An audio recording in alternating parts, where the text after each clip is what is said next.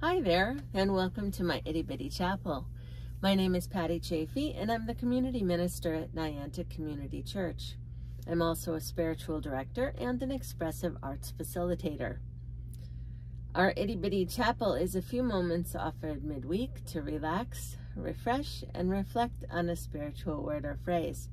It's usually filmed in or near a sacred space within my home called the Itty Bitty Chapel, and our candles here are lit to remind us of the presence of Spirit within and around us. If you're so inclined and would like to light a candle in your sacred space during our time together, you can pause the video and do that now. Our word for reflection today is quiet. Quiet. Author Sarah Bombronic reflects on the influence a little quiet can have.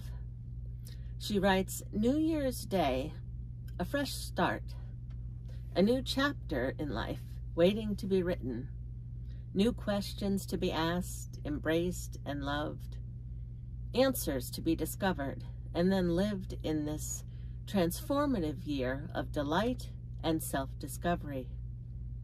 Today, carve out a quiet interlude for yourself in which to dream, pen in hand. Only dreams give birth to change. A new year, a new chapter on the horizon. For many of us, January just feels like a time for reflection, for slowing down and asking, what's next?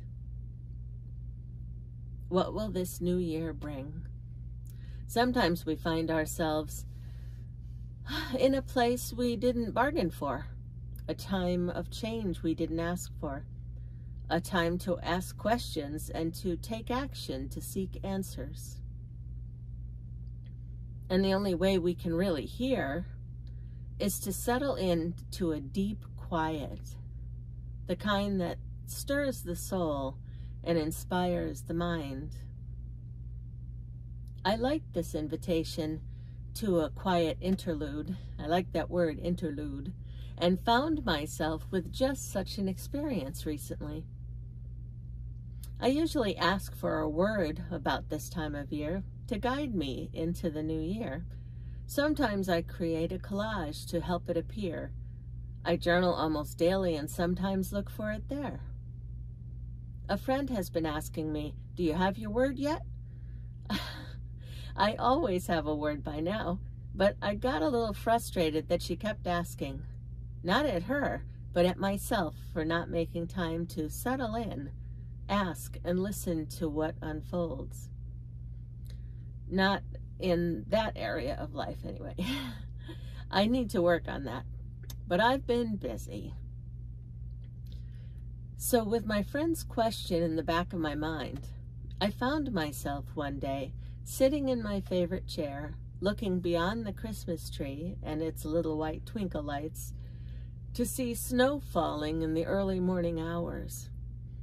It was mesmerizing. I watched it for a while, captivated. It's not like I hadn't seen snowfall before. I'm a born and bred New Englander and proud of it. But it was just so beautiful. I couldn't help myself but stick my head out the door to see it firsthand. There wasn't a sound anywhere. It's as if the earth, at least my little piece of it, just stood still. Absolute silence.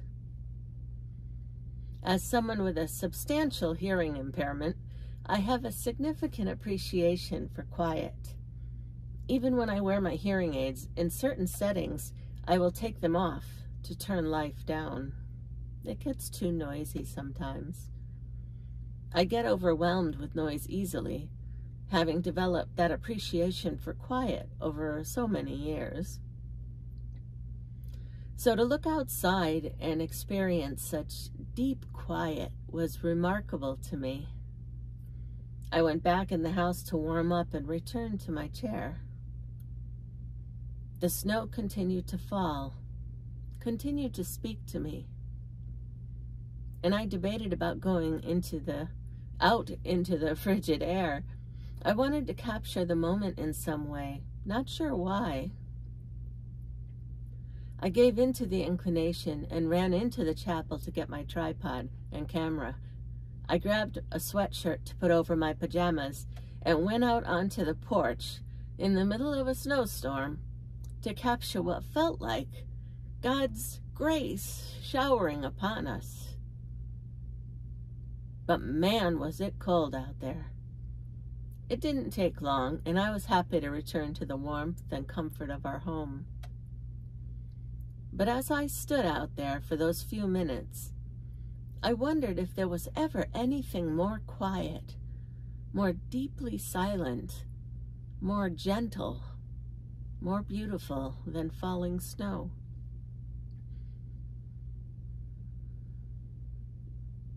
I was moved by these words of Henry Nouwen. Solitude is very different from a time out from our busy lives. Solitude is the very ground from which community grows. Whenever we pray alone, study, read, write, or simply spend quiet time away from the places where we interact with each other directly, we are potentially opened for a deeper intimacy with each other.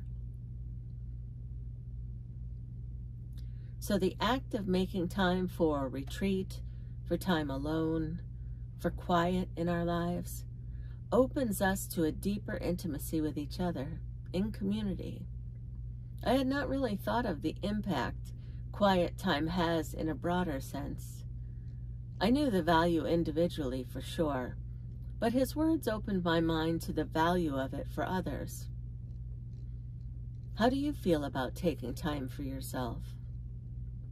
Embracing quiet, watching snowfall? How does that kind of nurturing feel to you? Nouwen's words helped me to see that interior soul work, even something as simple as the stillness of quiet and solitude, can have an impact on our external lives and the way we are in community with others. All this coming from watching snowfall. God's grace is abundant, isn't it? I hope my word shows up soon. I'll be listening.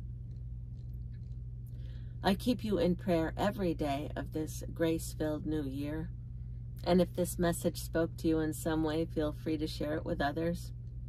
And until next time, may God bless you in every way you need. Namaste.